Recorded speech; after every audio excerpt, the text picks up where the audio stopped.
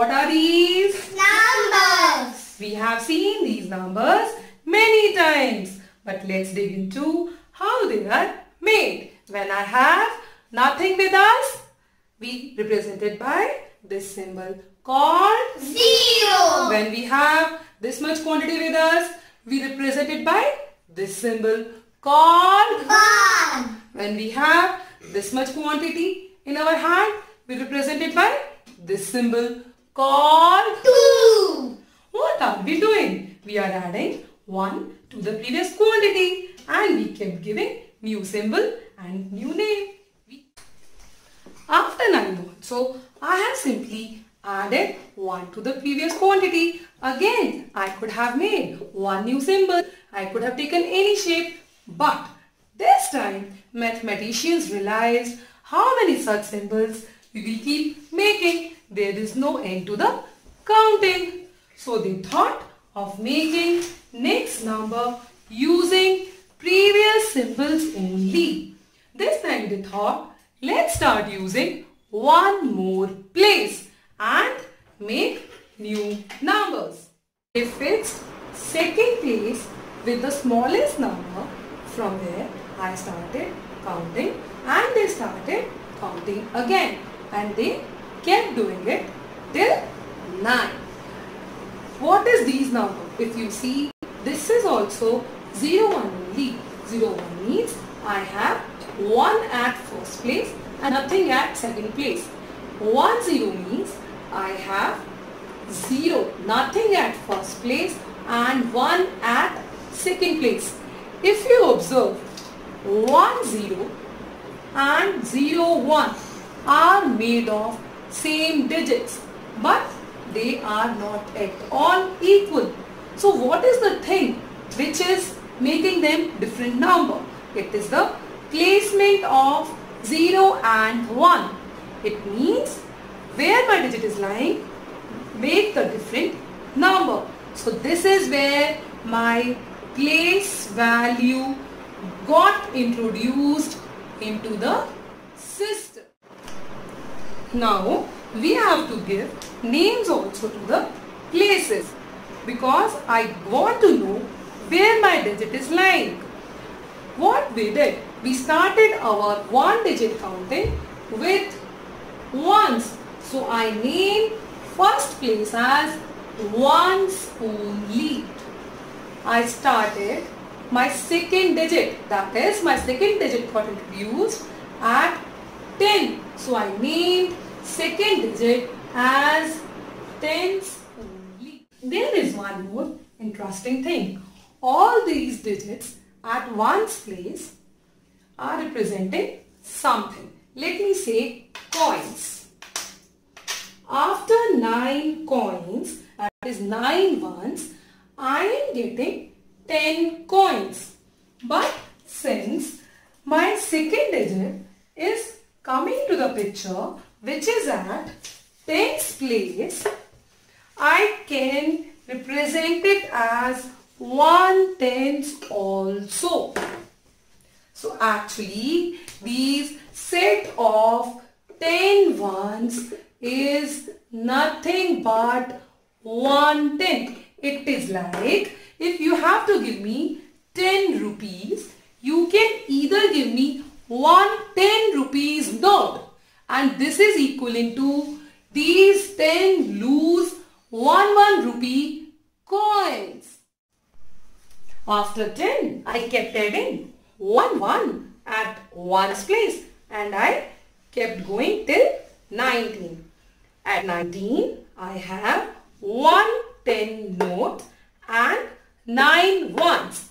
To get the next number, I have to add 1 ones to it. When I added 9 ones to 1 ones, I have got again 10 ones. So my second digit has got generated. Whenever I am getting 10 ones, I have to replace it with 1/10. It's like 10 1 coins you are replacing with 1/10 note.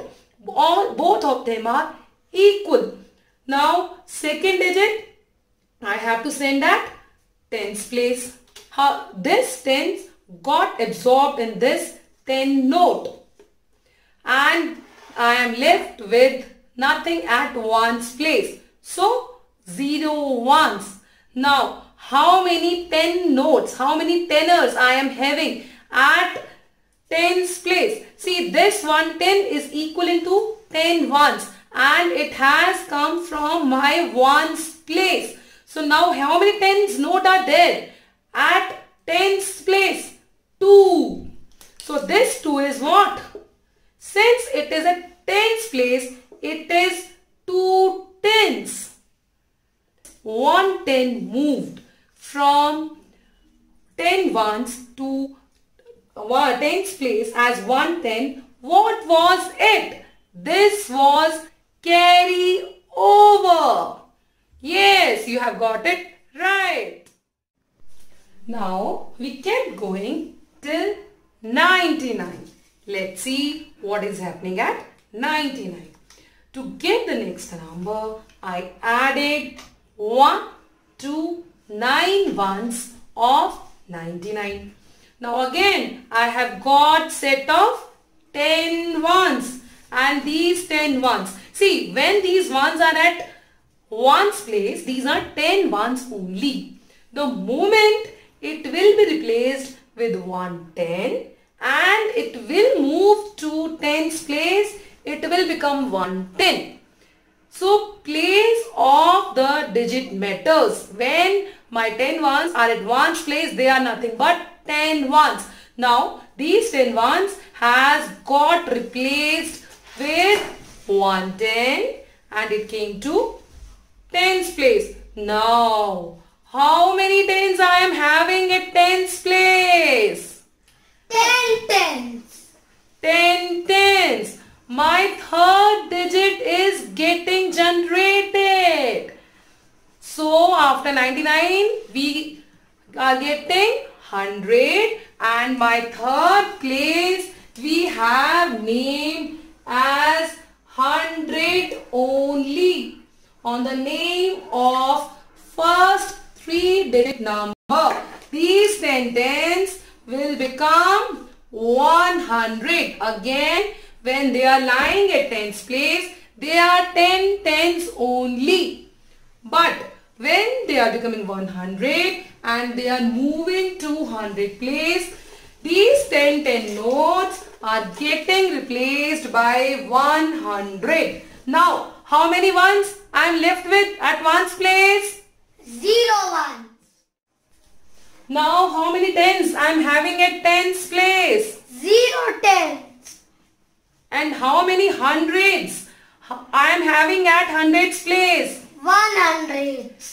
By this 100, I am talking about 100 note. You can think it as 100 note. I am having only 100 note. When this 100 note somehow comes to tens place, it has to be replaced with 10 tens only. Place matters here. If it is lying here, it is 10 tens. If it is sent here, it is 100. So what we have concluded, my 100 is equal to 10 tens and 110 is equal to 10 ones. So actually my 100 will be equal to how many ones? 100 ones. Corresponding to every 10 note, I have 10 ones. So we have 10 tens there.